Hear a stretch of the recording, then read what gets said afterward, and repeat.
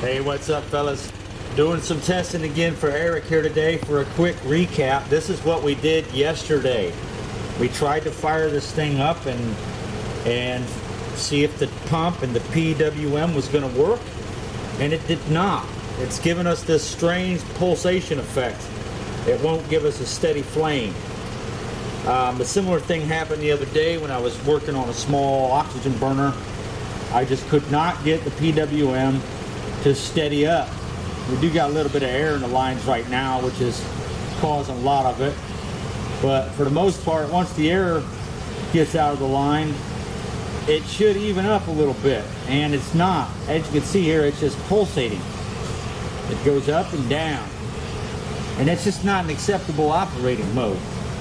So I'm going to have to do something about this. And what I came up with was a small bypass valve setup. And it looks like this right here.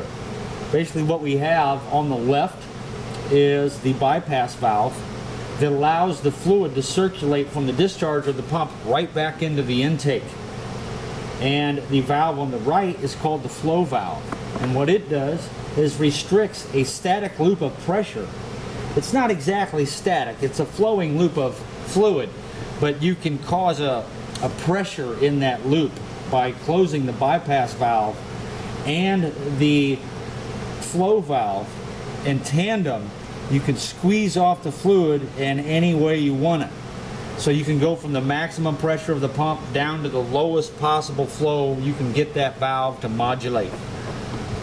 With needle valves, you can get like parasitic pump precision with these things.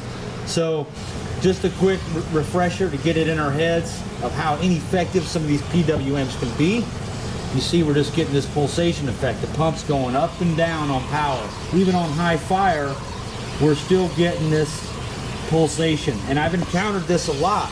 Not all PWMs do it, but now I've wasted all this money on expensive electronics when I could have just done it with some valves and T-fittings. So let's take a look at the alternative.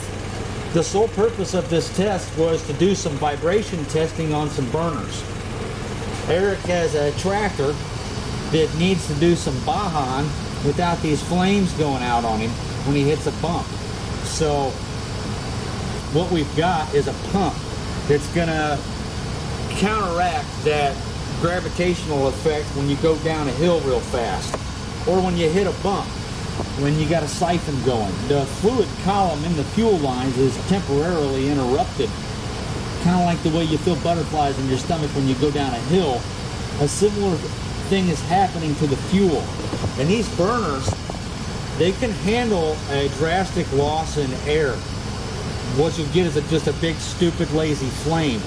But if you lose fuel with the air on high, you will quickly experience a flame out, obviously. So that's kind of what happens. We can see here we now have total control of the flame. There's no pulsation. It's a steady flame. The frame rate of this camera is a bit deceiving. The flame does not actually look like that in real life. It's actually a high velocity flame. You are seeing like 16 pictures a second of this flame, like captures. It really is deceiving, and I've noticed this in editing.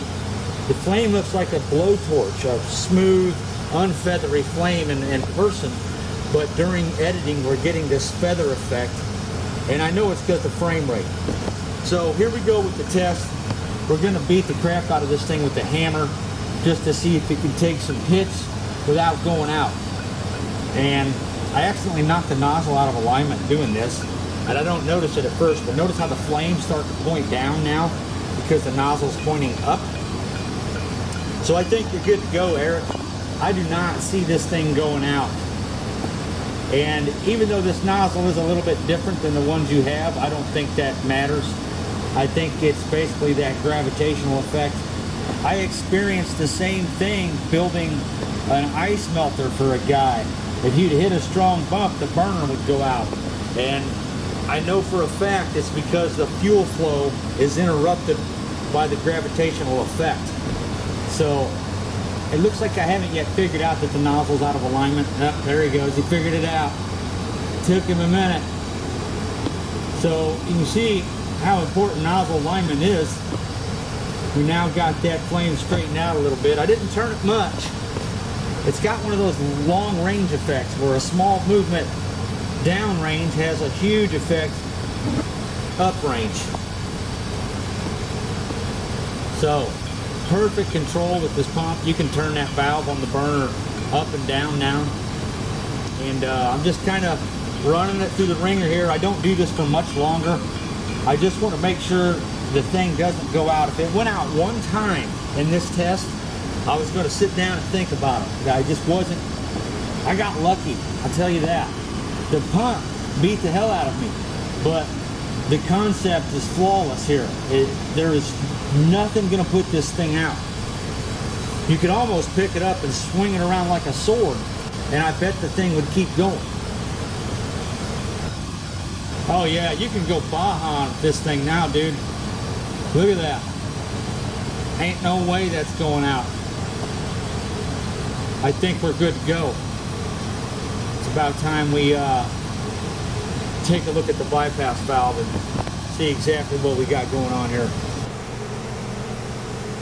So, again, that flame does not really look like that in person. But this is the bypass valve right here that has to be closed when you go to prime the system when you initially hook it up.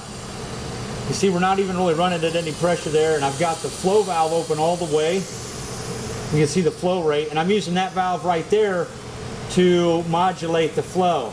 There's my dirty diesel tank. So this is pretty much what I seen on my end. This thing is definitely ready to take some hits. Yeah, that flame does not look like that in person. It's a high velocity flame for sure. There's a substantial amount of fuel blasting in that thing. It's incredible how much fuel these things can eat up. Pretty cool. It's like got a Ventura effect going from the front of the burner to the back.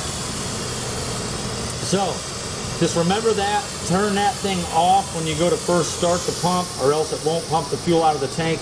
You're probably better off putting the fuel pump below the fuel tank. I'm just giving it a final little shake test here. I can't imagine you hitting anything this hard. I mean, I'd like to think that you could, but I would imagine you're probably going to be doing about 5 miles an hour. But it can still get pretty bumpy sometimes. We did talk about deflating your tires a little bit. I don't think you're going to have to worry about any of that this time.